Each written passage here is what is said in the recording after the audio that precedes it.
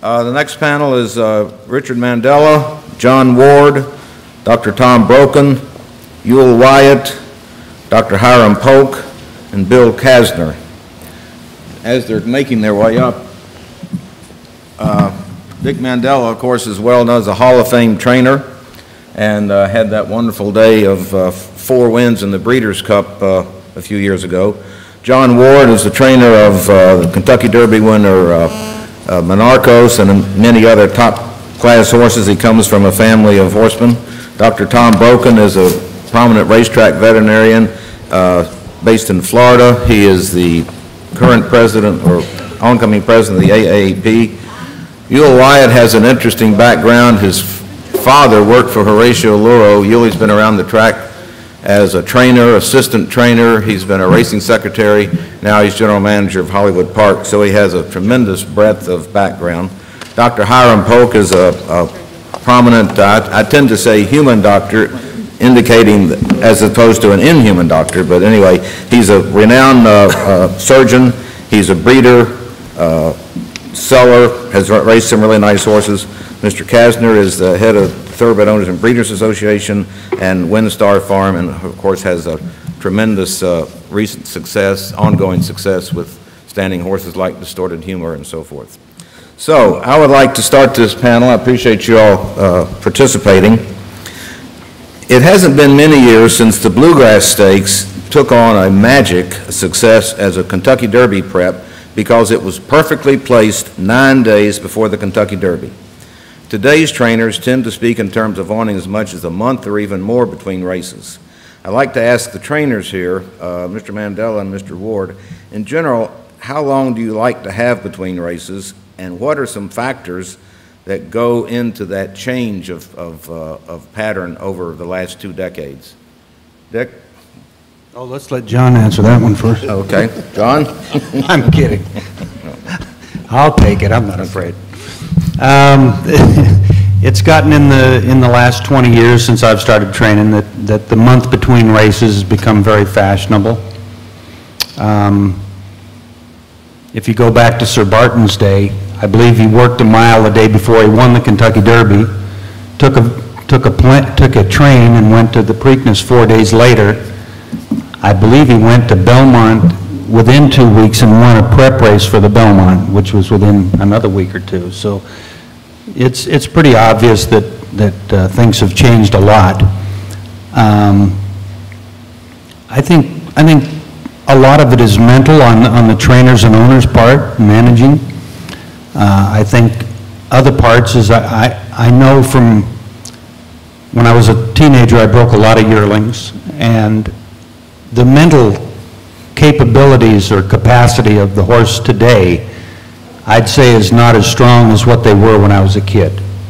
And that was in the late 60s, early 70s. And I think that it's not just physical why we can't run them back within the month. It's because, as Rick Arthur pointed out, we have some great workouts in between those races. But you'll see us do that, but not take them over and run them. And it seems like horses are drained more out of races than they were when I started training even 30-some years ago. I don't know if the mental capacity, again, is more delicate than it used to be. I don't know if the educational process of being broken and handled from start to finish to end up with a racing product isn't developed so that they will handle those things better. And that's one thing that I would point out. I think a lot of the problem in this industry is lack of education on the people's part. Back 40 years ago, 50 years ago, people worked with horses was not uncommon. If you needed somebody at the racetrack, there were people available that had experience with horses. When you go to find somebody to work at the track nowadays, you have a pretty strange group to pull from. And I think things like Chris McCarron's Jockey School, I'm involved in a project in California trying to get a school started for horsemanship through Fairplex and Cal Poly. But those mistakes made in the growing up part are detrimental to the end product. And I know this is too long of an answer, and I apologize. Thank you. Thank you very much. John, you made a comment at one of our meetings where we formulated this plan. You made a comment that really stuck with me and prompted some of these research studies. You said that you felt that the stress per start on a horse today was greater than it used to be. And I think by that, I presume you meant the preparation as well as the actual race. Can you sort of elaborate on that concept?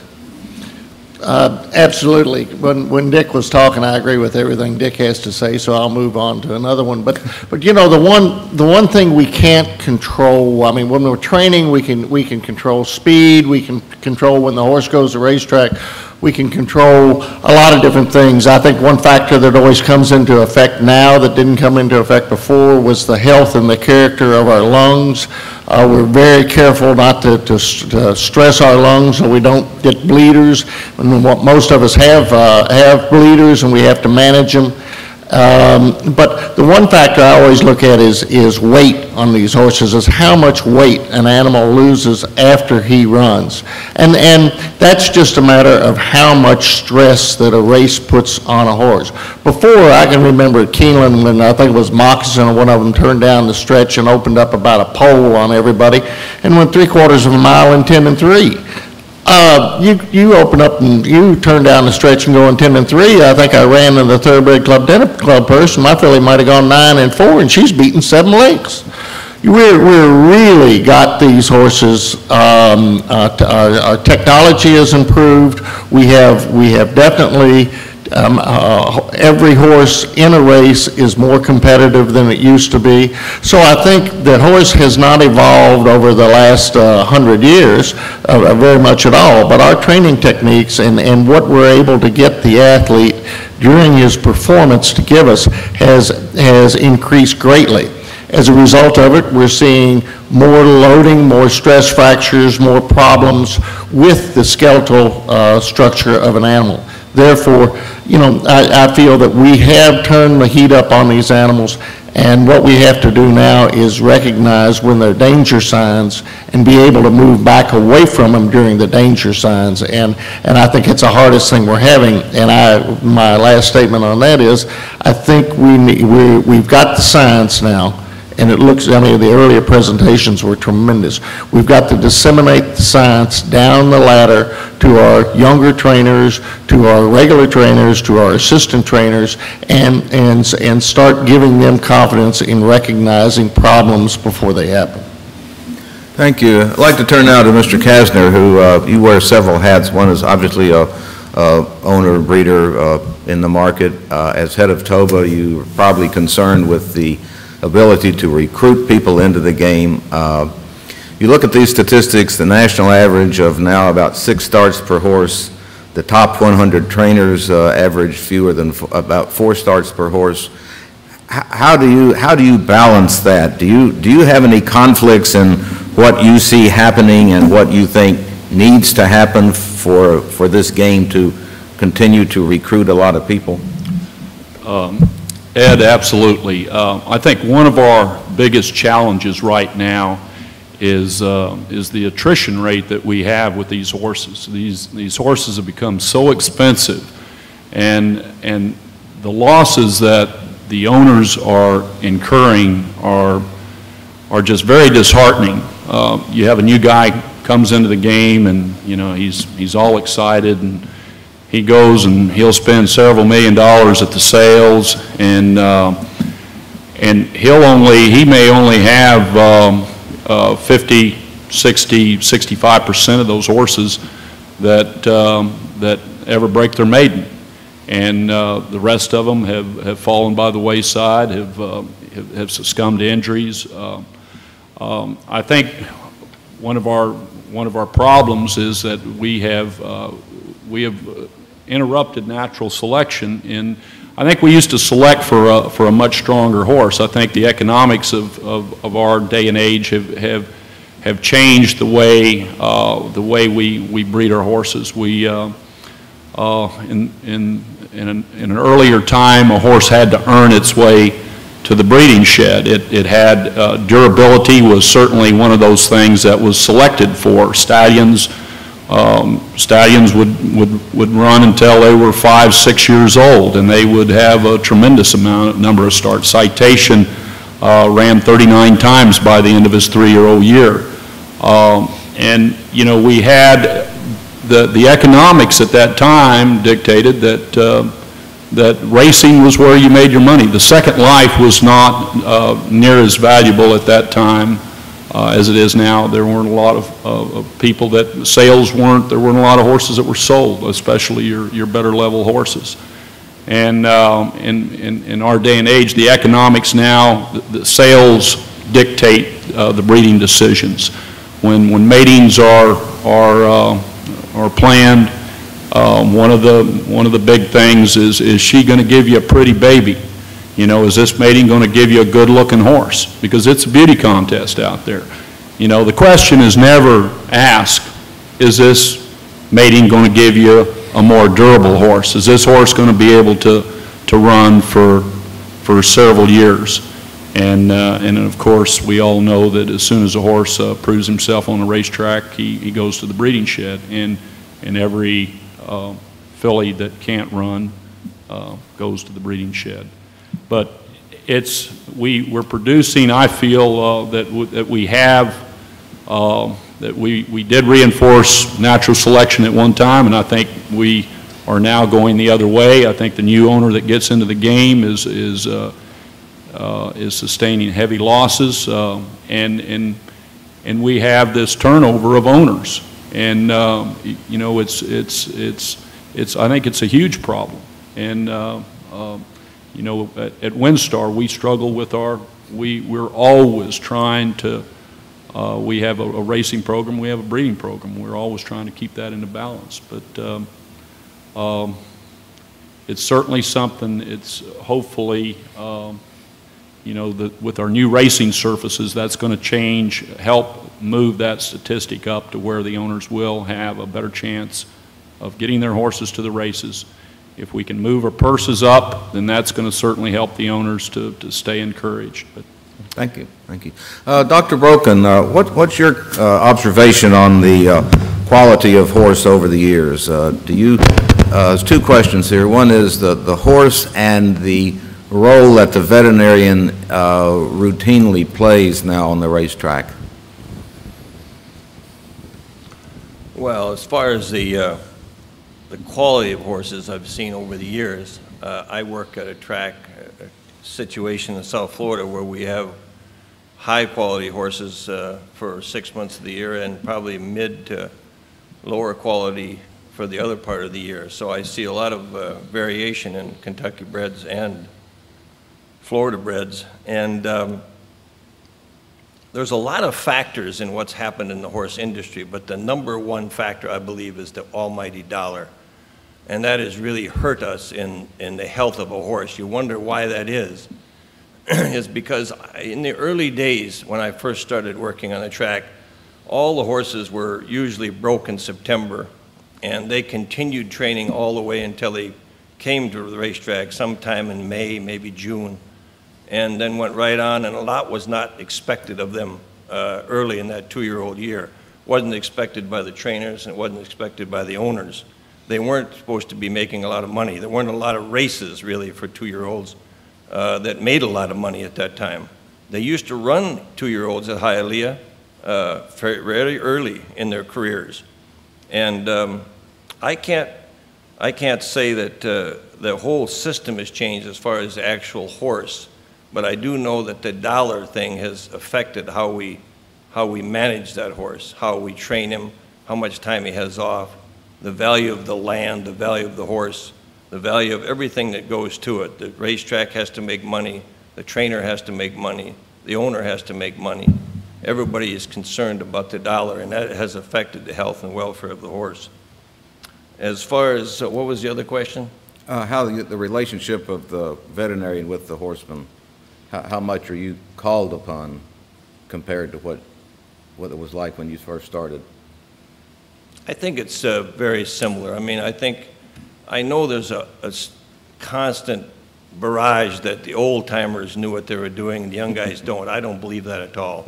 I think the young men are very qualified. I mean, some tremendous guys, got great head on their shoulders, and they're out to do right by the owners, and they're out to do the right thing for the horse. But it's a very competitive field that they're in. And so if they don't win for 6 months, it's really traumatic for everybody involved. And that's all goes down to the almighty dollar again. So a lot of the pressure that's put on the horse business and the horse in the long run is due to making money. So that's a factor that I think has become a bigger factor today than it did when I first started working. Thank you. Dr. Polk, you've given a lot of thought to these things. What do you regard as the status of the American Thoroughbred, and were you surprised at that statistic showing that the top 100 trainers run about 4 times a year per horse? Well, let me say the only thing I could probably add to this thing is a lifetime of science and scientific research in human medicine. And I suppose for those of you out here who either use the product of the presentations earlier today or contribute the money that make it possible, that is absolutely first-class science. I think I read every page of those 500 pages that Dan fixed out, and that's the highest quality science, the strongest statistics, the most creative thought that I've seen in any scientific thing in several years. So it's absolutely first class. The other analogy to human medicine is that this is all, when you get a big issue, it's almost always multifactorial in terms of and there's not going to be a solution to this issue. It's going to be lots of things. Now, the truth is you can sometimes change one thing and it'll lighten the load on the other factors. There are 3 or 4 Nobel Prizes been given in medicine for something that was not even true. But the truth is, if you turn around and find something that might make a difference, it would lighten the load on some of these other things. I did want to say one thing about the early results with the all-weather racetrack and those things. I have the pleasure of having 3 young surgeons who work for me. They're not so young anymore, but who played in the NFL in the era of the AstroTurf. Now, between them, if I count correctly, they've got 12 hips and knees. Before age 45, 6 of them have had their hips and knees. 6 of those 12 joints have been replaced. So we have to be careful with some of these things. They look so good. I'm sure they're a step in the right direction. But the long-term story of the artificial turf in NFL was very hard on these young people's background. I did want to make one comment that speaks not so much to the volume of racing, but to Larry Bramlage's comment, which I thought was so important. It's a straight line relationship between prices and decrease in number of starts. And you just wonder in your heart if it isn't some of the things that drive the prices aren't the same breeding and conformational issues that, antithetical to what you might think, in fact are responsible for the unsoundness.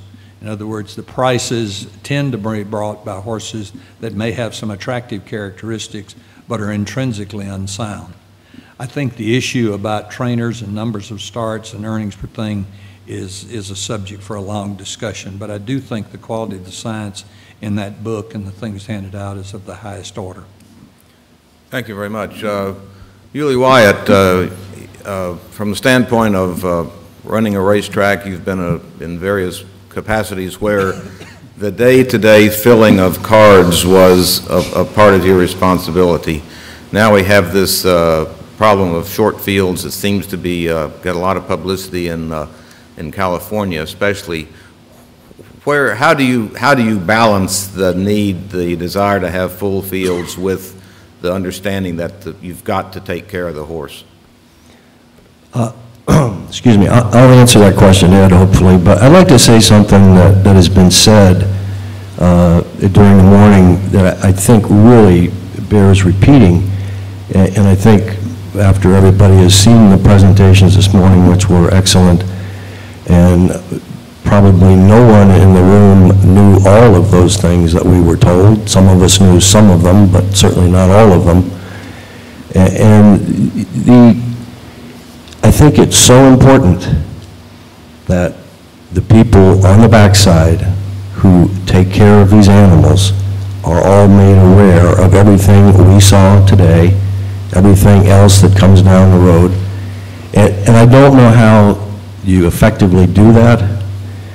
There have been some discussions in California that on some regular basis, whether it's at a renewal of license applications, or at some point in time, there is actually refresher courses and educational material and that people are mandated to go to. And I'm not, and do not mean to deride or take anything away from anybody who's training racehorses. My father trained horses. I've been in this business all of my life and have done nothing else. But the help that is out there today, which we witnessed this morning, needs to be available to everybody, and everybody needs to be given an incentive to take part in learning it.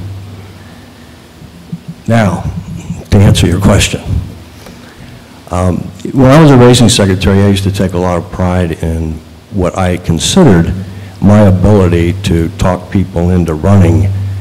And as the years went by, I figured out that I was doing exactly what they wanted me to do and letting me think that I had something to do with their decisions. The fine line, and I really don't think in this day and age that anybody can entice anybody to run in a race that they really do not want to participate in. The old school, if you don't race, you're not getting stalls, is sort of gone by the wayside because people don't run as much now as they used to. So, you know, there is a finer line between those who participate heavily and those that don't. I think another thing that's happened, it seems to me, and I could be wrong, there is a more emphasis on winning today than there was in the past. Participation was part of the game in the past. Today, it's win. The competition for horses amongst trainers is intense, and there are now what we have termed super trainers who horses gravitate to because they win races, and that's why they have so many horses, hence the term. So I think some of those things have a tendency, you know, to make it not so attractive to run if you don't think you can win. The complexity of that is, you know, in the relationship with what we're talking about today is, again, the perception is that there are so many more horses working further and faster in California between races than any place else in the country. That may or may not be true. Dr. Arthur referenced the fact that the reporting system in California is probably as good as it is anywhere, and maybe that adds to the perception, but it is unbelievable how hard horses train in California because of the speed aspect that Mike Smith talked about. Horses are trained because they have to be trained that hard to compete in the style of racing that's offered in California. Thank you. I'd like to go, don't mean to be hung up on this trainer statistic too much, but I've been involved with panels in which trainers recently have said that the tendency for more information to be published, the percentage of wins and so forth, does impede them. They don't want to stack up a bunch of losses, and there's also a thought that the better analysis of racing form may be through Equibase and the form and the rag sheets and so forth, discourages trainers from starting if there's an outside source that says they've got very little chance. I'd like to ask the two trainers here if they ever feel themselves being more reluctant to run a long shot than they used to, and also if what they think the impact would be if trainers' starts per horse was publicized. Would you be proud to be known as a guy who started fewer times and ostensibly maybe took better care of your horses, or would you be competitive and want to be seen as a guy who started and was in action and so forth? Can you all just discuss that, the two trainers, please? I'll go first. Dick went first the last time. I think the publication of percentages as far as win percentages go for horsemen, you definitely look at it. You definitely flinch when you're not in the percentile you want to be. Your owners look at it, and it's a fact of life. It's out there. It's a percentage, but it does make a difference. As far as starting a horse goes, yeah, it makes a huge difference. I mean, year before last, I was down around 11%. I had so many young horses and everything developing. You had to run them. You had to forget it and go over. But you wanted to duck your head when you walked in the paddock. So I took care of that. I just took the best 3/4 of my horses, put in my name, and sent the others to the lower trainers and let them run those duds till they jumped one out of there. So it does affect what you do. How you get around it, there is no way getting around it. It is part of the modern scene. Those statistics are going to be out there regardless. I would comment a little bit about starting of horses, full fields. The only, this full field factor has bothered me a lot. Because let's look at it in racing jurisdictions where there's state breds. There's more state breds that run lower numbers and quality of races, but there are a lot of them, so they go out there and run. Racing secretaries love them. But at the end of the day, does a 6-horse quality field bring as much profit to everybody concerned as 12 bad state bred claimers? And I think that the blind, the creed of the COO and the CFO of these racing companies just says, we don't care what they look like, whether they got orange manes and tails, get them out there and let some sucker bet on them. Well, I disagree with that thoroughly. I think the quality of racing has definitely declined since field size has become an issue. And while I'm on this soapbox, the phenomenon right now is you run maiden, A other than, non-winners of 2, non-winners of 3, lucky if you run non-winners of 4. Then there's nothing else to do. You either run in a graded stake race, but beaten allowance races have disappeared from the face of the earth because most of the time you only get 5 and 6 horses in a beaten allowance race, but it is one tremendous race. So you have the choice of running in a graded race or shipping out of town to a lower price race, which is $40,000 stake, or sending the horse back to the farm or selling them. So full fields have led to less availability for our horses to run our better horses. Thank you. Dick Mandella, what's your take on the relationship of the statistics and your own strategies? If I was a young trainer, I wouldn't start as many horses as I do today. I am fortunate to be in the position I am, and I don't have to worry about my job tomorrow. But the media, and saying this, I'm not saying it's not good or shouldn't be there. As John said, it's part of today's world, and you're not ever going to take those percentages and those numbers back from the bettors. But when you walk in the paddock and you know that the TV analyst is talking about this trainer's 10% for the year and he's 5% off first time after a claim and all those things, when you go to enter your horse and you're not doing good, that enters your mind and you think, well, geez, I better not run this one. I better wait and train him some more. Consequently, you get those workouts. John's got the luxury of getting through 3 other than maiden or claiming and maybe non-winners of 4. In California, we break our maiden and we go into stakes. But one thing you do know is when you run in that 1 other than or the 2 other than, there's some damn good horse in there.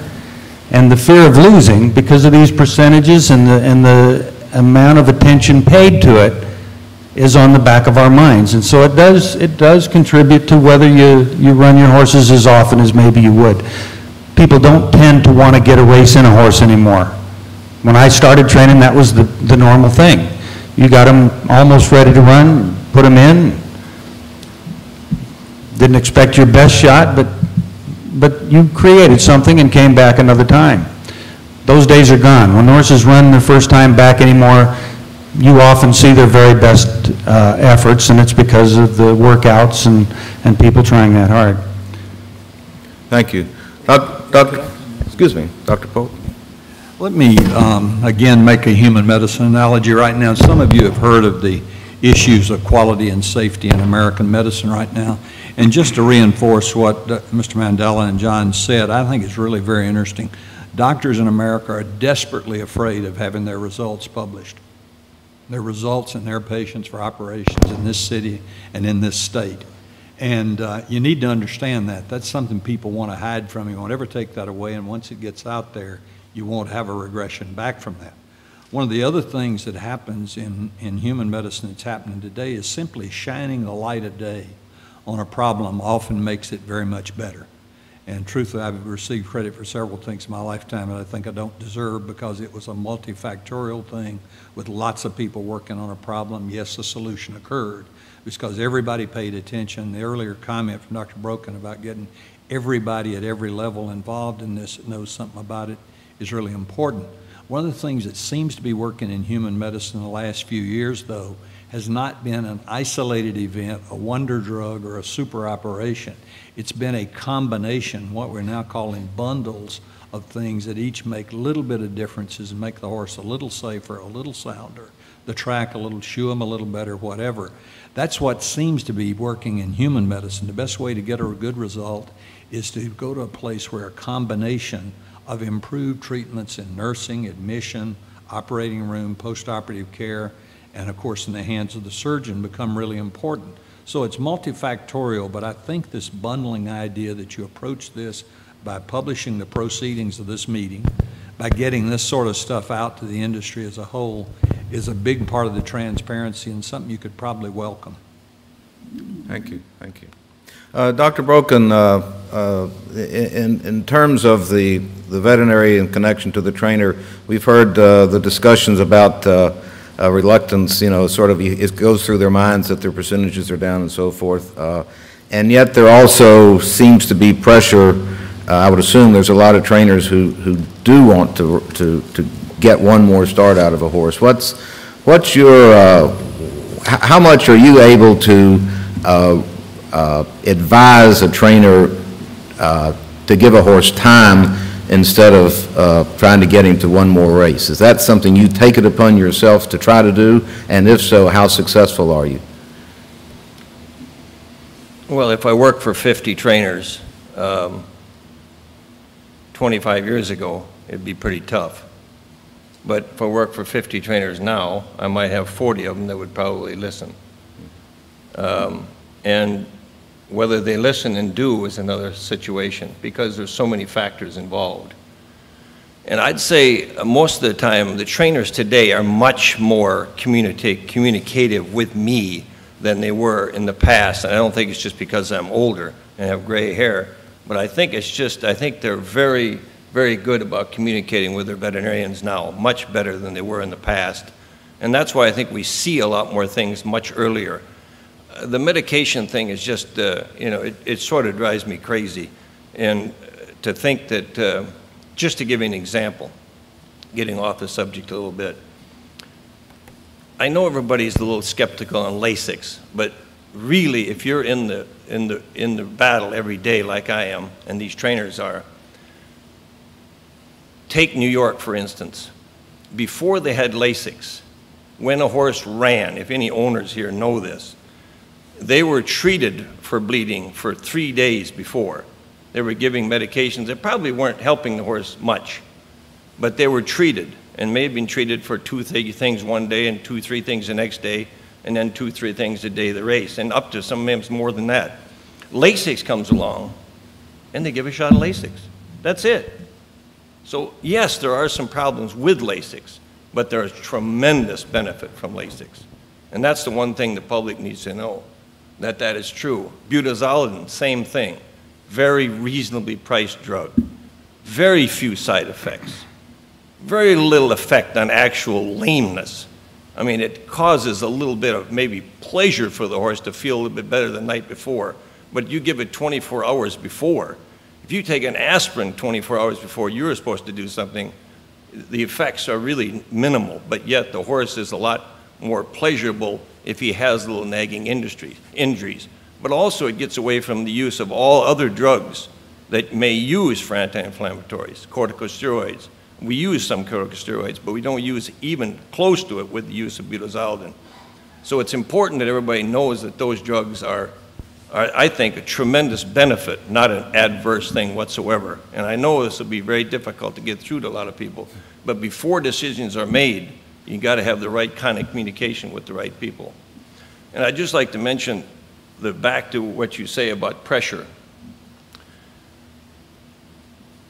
There's a certain amount of pressure on running a horse no matter what, but I would say the communication gap between management of a racetrack and the backside has always been poor. And they're trying to run a show, but the ones that are really running the show are the people on the backside. So they need to really communicate with them better, although everybody else thinks it should be the other way around. But all trainers want to run their horses. They all want to win, and they all want to do the best they can. And until the management realizes that, it'll never be a real nice atmosphere to work in. And today, even more because of these percentages things, all the trainers, they look at a race and they really think that their horse could win that race. I mean, they look at that race and think, I could win it. But then when the horses come out on there, they think, well, maybe I could run second or third and that'd still be okay. So one of the things I would like to propose is that I think all entries should come about a week before the race. I think that you should be out there so that trainers can adequately prepare their horse for that race better. In other words, if their horse is in a race, they can see the competition. I think that's very important. NFL teams know who they're playing a week ahead of time. They can look at the tapes. Training a horse is very difficult, but sometimes little things like that can help them as far as how's my gait position? You know, am I going to have to break out a little quicker and so on? I think the more they get that in front of time, the better it is. But as far as the pressure goes, I have pressurous course on the lower class horses. It's very difficult to say certain things, trying to get those horses to the races. One of the things that should be mentioned, and Sue Stover can back me up on this, is that on pre-race examination of racehorses, if they find problems in that horse on a pre-race examination, a lot of those horses, if you were to scratch those horses and not race them, it would be, for an example, on some of the things on suspensory ligaments, they've had sometimes they'll find little things on suspensory. If you were to scratch all those horses, they found that a lot of the horses will run up to 36 times before they get retired from racing and so on. So it's very difficult to say, even me as a veterinarian, this horse shouldn't run today. I mean, every day I have to make hundreds of decisions on whether this horse should train today, not run today, run next week, run next month. Should I turn him out? Should I go to a broodmare? What should I do with him? So these are common problems you have, so the pressure is always there. And I think the better the communication is between the veterinarian, the trainer, and the owner, that's the secret. And the same with the racetrack management. I think there should be a little task force at every racetrack, and you have every member of all, the jockey, the trainers, the veterinarians, the racetrack veterinarian, everybody together, and they should talk about things. And I think that's where you educate the whole public. Good. Sorry I talked so long. That's fine. I'd like to address now to Mr. Casner and Mr. Wyatt a thing that's occurred to me over the years.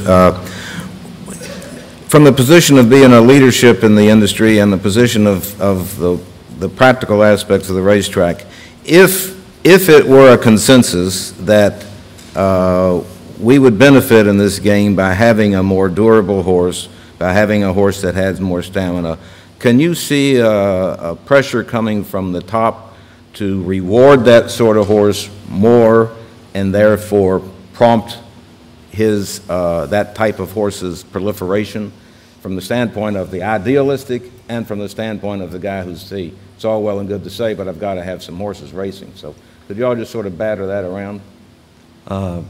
Okay. I'll batter it around a little bit.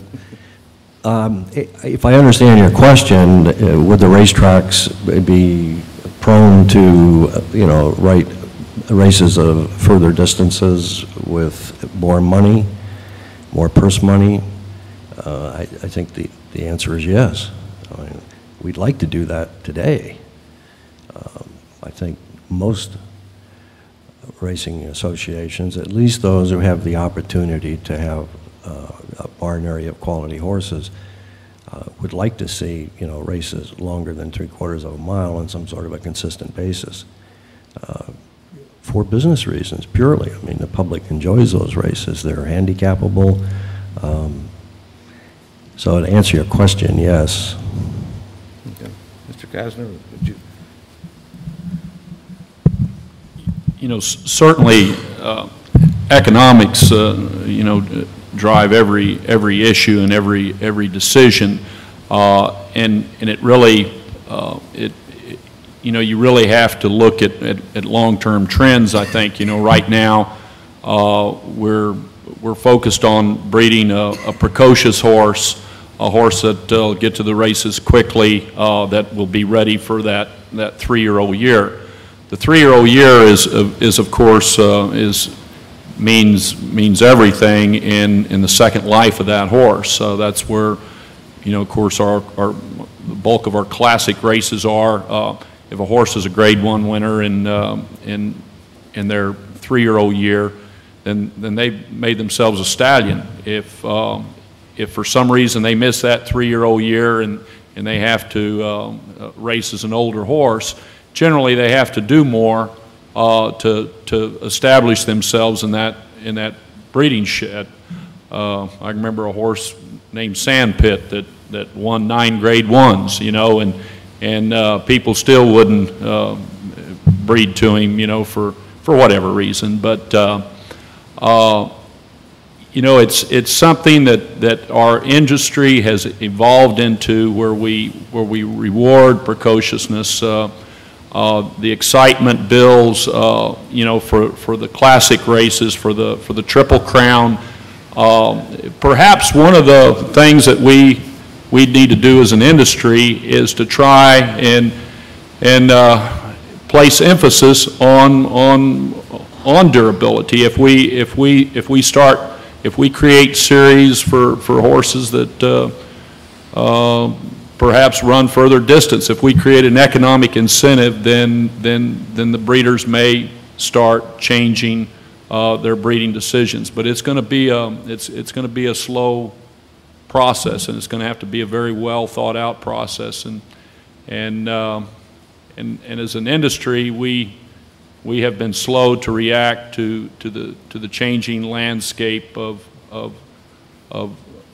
our industry and of where our sports and marketing dollar is going. We've got to do something to really try and create excitement with the fans. And you know,